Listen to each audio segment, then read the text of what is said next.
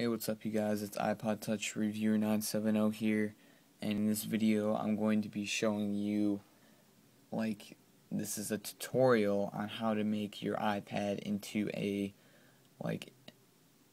laptop, I guess you could say. This is Word 2010 installed on your iPad for free. So the first thing you're gonna want to do is to go on onlive.com. Make an account on there because you're going to need to use that for the app that I'm going to show you. And if you go into the App Store, you will see that the app is on Live Desktop. Go ahead and install it once you have successfully made your account. When you open it up, I have this loading screen right here. You can see I already have my username and password in. So once you get logged in, you will see that it is a full-on Word 2010 experience.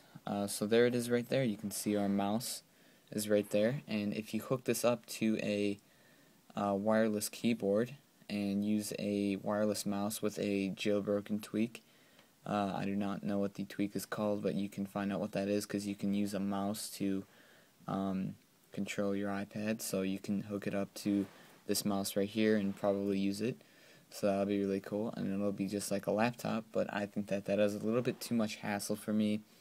So yeah, I'm good with just using my finger and the touchscreen keyboard on the computer. So as you can see down here, we have the little Microsoft logo, and if we tap on it, it'll open it up, and that looks just exactly like a computer.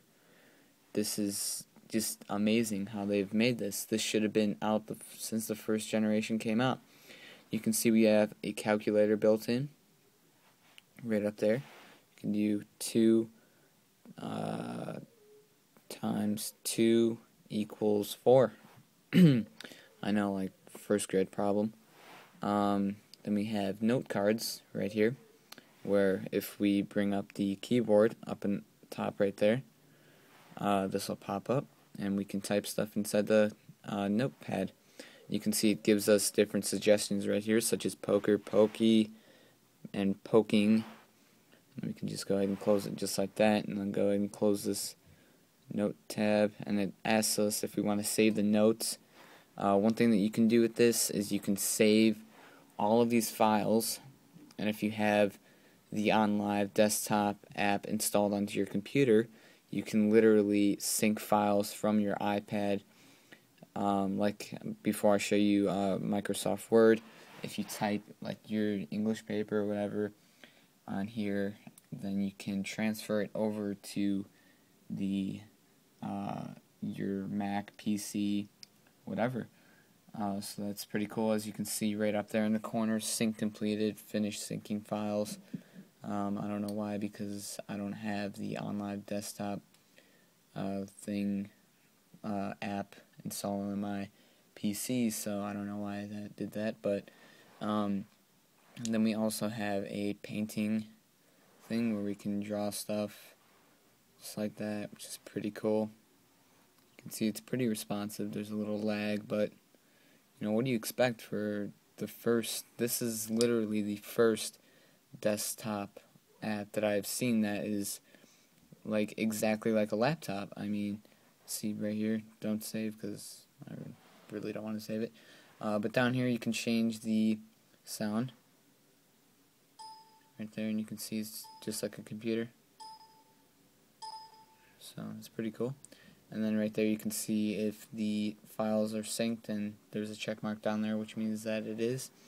Right here is, I don't really know what this is. I think it's like a college thing. Yeah, Microsoft Surface College. So I think this like gives you different suggestions for your papers that you're writing. So I'm just going to go ahead and exit out of that because I don't want to listen to that. So let's go ahead and go into Microsoft Word. So you can see just like a computer, and there it is. This is pretty sweet, guys. You can see we have our zoom in down here that we can zoom in. And I think that if you hook this up to a wireless computer, then you can also print papers right off of the iPad, which is pretty crazy, knowing that you're printing it off like wirelessly like that. Like, that's just amazing. So if you go in the file right here, that's the let's go ahead and bring the keyboard up. If we go into file right here, you can see print and save and send. All that stuff is blocked off because it's not like a real laptop, I guess you can say. But we can do everything that a computer can do. Just like this, references, review. Of course, I don't have anything. I'll type a couple things. You can see the keyboard is pretty responsive. A little lag, but you know, same as the drawing thing. What do you expect for a first keyboard, or not keyboard? So you can see it does this right here. ABC, spelling and grammar check. So that's pretty amazing. And then we can also, once again, do not save. Then we can go into Microsoft Excel, which I don't really use this at school a lot, so I don't really know how it works. And then another really cool thing that did not seem to, okay, right there, on Microsoft PowerPoint. And these are all 2010, so they're up to date to the latest software. And I mean, 2010, that's only 2 years ago, so, you know, it's still some pretty good software. Well, that's mainly all it does. There's no Internet Explorer yet. I don't know how much longer they're gonna get away with this, because this is a free desktop. I think Apple might remove this sooner or later, but if you go into pictures, you can actually change that on live desktop to any of these, like a lighthouse if I wanted to. And to right click, you just have to hold it down like this, and then a circle will go around it, and you can go ahead and set desktop background. And this should be it. Nope, what happened? Worked earlier.